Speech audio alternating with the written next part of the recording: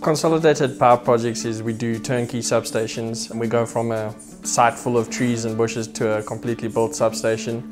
Most of our customers are all over Africa, places like Botswana, Namibia, Mozambique, Ghana, Uganda. Our division over here is mostly the protection and automation division, so we take care of the protection devices, protecting like primary equipment and things like that.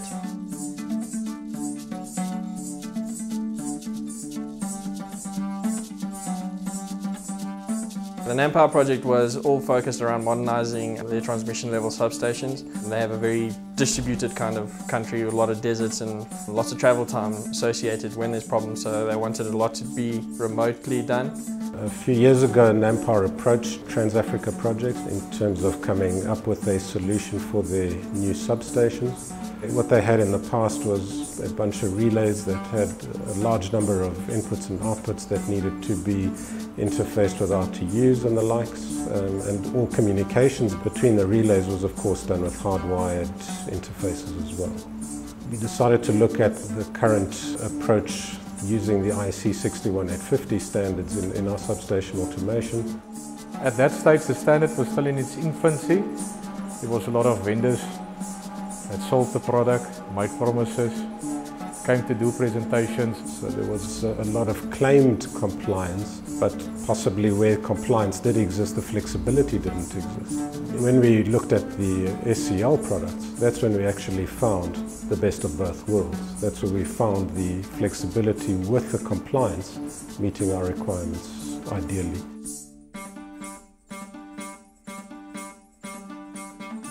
The specification called for no generic input-output nodes available in the devices. This is where the SCL helped us a lot in the sense that we could remove all those and remodel them into something a lot more information-based. A lot of the other vendors were totally not capable of doing this. That was another reason why the Schweitzer engineering laboratories or cell relay was so well suited for this project, is that it allowed us to change ICD files where we needed extra, for example, extra goose messages or different configurations.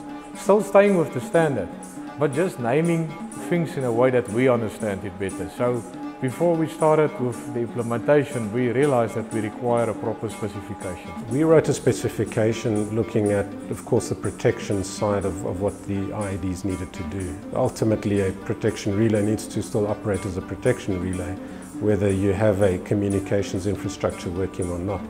So to be honest, that really took first priority in terms of the evaluation of what products were to be used. So we spent about 12 months just doing the specifications of what we expect from a 61850 substation, how we see the automation system, the protection systems, the control systems, how we will run our corporate services over these networks, voice over IP, security services. And in the new 21st century substations, most of your services is provided across the Ethernet network. You use Ethernet networks for protection tripping, for sending sampled values, for sending goose messages. For the Nampower project, the key benefit of 61850 was the information that the relay would hold. Instead of just knowing something as a generic input, we could be able to know that this is related directly to a circuit breaker open contact, for example.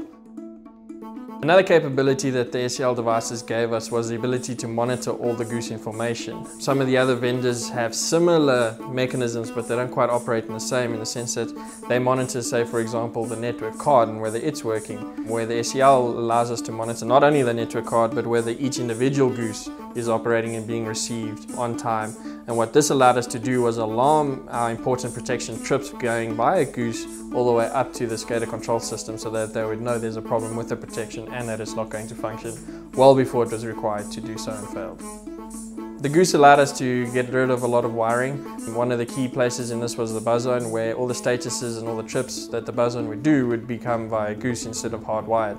We get access to information such as the sequence numbers and the state numbers, and whether that message is being currently received or not. And of course all the other details that make up that goose message, such as the data set that is configured and so on.